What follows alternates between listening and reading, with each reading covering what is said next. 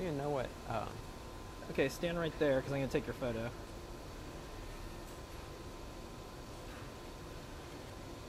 With which of the many cameras I'm looking at? Yep. There's 4. Yeah. Okay. All right, we're live on Periscope and on YouTube and a bunch of other stuff. Hey, Scott. Hi. Hey, who are you? I'm Scott Shawcroft.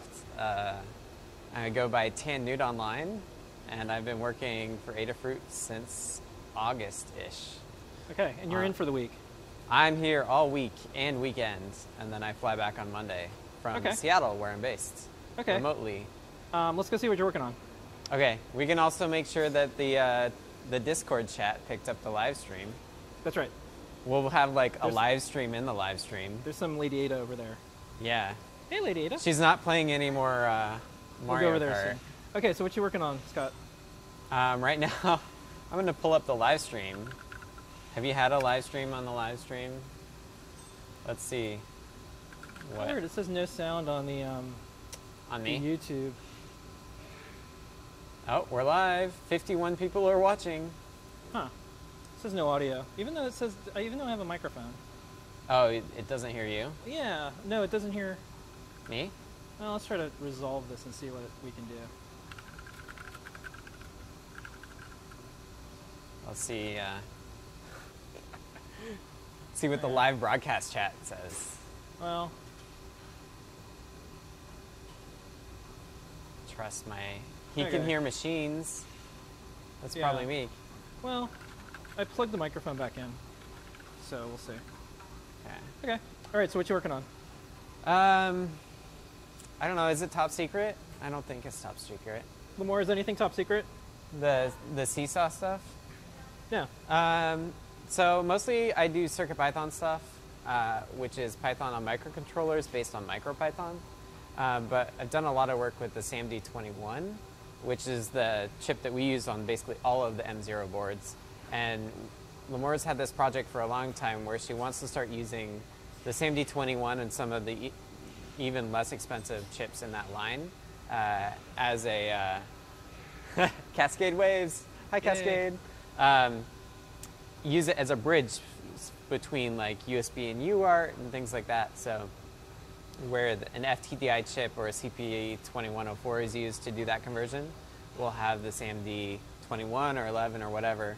But then we'll also be able to do some really cool things where if the chip, say the Sci5 chip, is digital only. So if we wanted to use some analog stuff, what we can do is we can actually have the Sci5 chip say, hey, SAMD21 friend, what are the analog readings, and give those back. So we can kind of use it to supplement the behavior of whatever the main chip of something is. So ESP32, we could use it to like use mass storage code loader, so it would work like an M0 Express even though it doesn't have USB.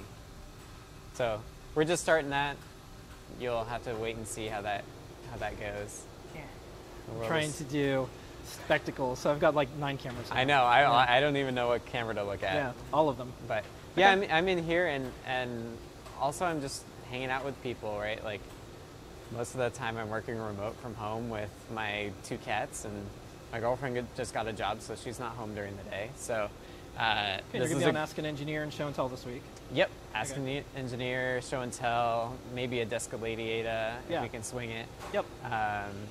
So yeah, like my main focus of being here is not the code so much as collaborating with Dean, and I talked with Asher and Brent, the interns, earlier, got their opinions on CircuitPython stuff because they're doing some really cool guides for that. So that's my main focus. Okay. You want to talk about your keyboard that you made? Well, I showed it off on Show and Tell already, but I actually did bring it with me. So if I had thought about it, I could take it apart. But I've shown it off at Show and Tell. I didn't do any of the aluminum stuff, but I designed the layout myself. So one weird thing is like there's this NeoPixel here, which is cool. It changes color when you're doing like shift. But the weird inlay of the arrow keys is something I did. But basically the way it works is there's a feather underneath the space bar here that this USB cord is connected to, and it's running CircuitPython. So if we actually look in my Finder, there's actually a CircuitPy directory, and I did this earlier. You can actually open it, and this is the keyboard code. Hi Road Fun, thanks for watching. People are pinging me on Discord, which if you're not on Discord, it's a cool place to chat. Unlike YouTube chat or Twitch chat, it actually goes constantly. So we have people who are chatting all the time, getting project help, project ideas, and just general chat about Adafruit and non-Adafruit stuff. I'm usually on there too, along with some other really cool folks. So if you're interested in that, it's the Adafruit URL, short URL, which is Adafruit, but a dot before the IT /Discord, and that'll get you into the chat. We're trying to make it a positive place for people to do that. Thank you, Phil. Hakuza Tua. Yeah.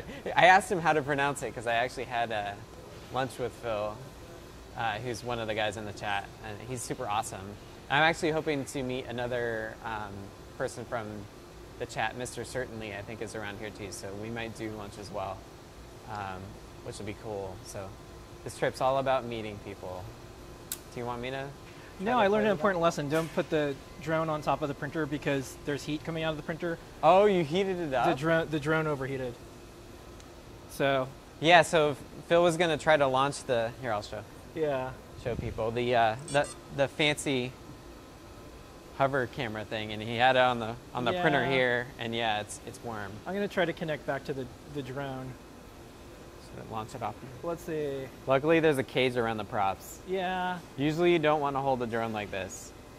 In my interim before joining Adafruit, I was doing a bunch of drone stuff, and this is not the way that you're supposed to start flying one. Yeah, you did drone stuff. Okay. I did do drone stuff, and now I don't. Here, we'll do follow mode over here. Okay. So it should see me. Let's go over here. So I learned that the microphones kind of matter. The microphones. When you turn them on with. Okay, that should follow me. Whoa. Looking for owner. It's looking at me. Yeah. But is it like your face that it's looking for? Yeah. It's facing away from you right now. Oh, low battery. Oh no. It couldn't find its owner. Okay. It's flashing yellow. Yeah, I ran out of battery. Let's see if it can find me. Hello, I'm your owner. Wow, that's pretty wild still. It found me. It saw you? Yeah. Oh, whoa. That is wild. Now it's like, you're not my owner. Hey, over here. You're not my father. Don't follow me. Haha. It's following me. This is like the creepy future. Yeah. Haha, you're its new owner. You have to take care of it now, Scott. Oh, it's my pet drone. I'm like running away from it. We don't even look alike. Huh? Wait, okay, now it's over here. All right. We both are human. Yeah. We have faces. Well, speak for yourself. Oh, sorry. I guess I assumed too much. Yeah. It's having trouble over the cardboard. Yeah. It's pretty wild. I feel like you need to put ears or something on it. And the battery's dead. And it's landing? Yep. Trying to land? Okay, well this is pretty successful. What I'll do is I'm going to go into the, I'll go into this bathroom that we're redoing so folks can see this crazy setup that I have. Is this the makeup room? Yeah. So this is my setup. That I've seen. This is what Scott sees. Yeah. Yeah, so, where are you supposed to look? I don't know. All everywhere. Everywhere, all at once. Yeah. All right, so that's that. Okay. Well, thank you, everybody. Yeah. I wish I was in all the chats at once, but I'm running around and being. You need 5 screens for all the I know. chats. Usually in Ask an Engineer, I've got them all set out. Okay. Say goodbye, Scott. Goodbye.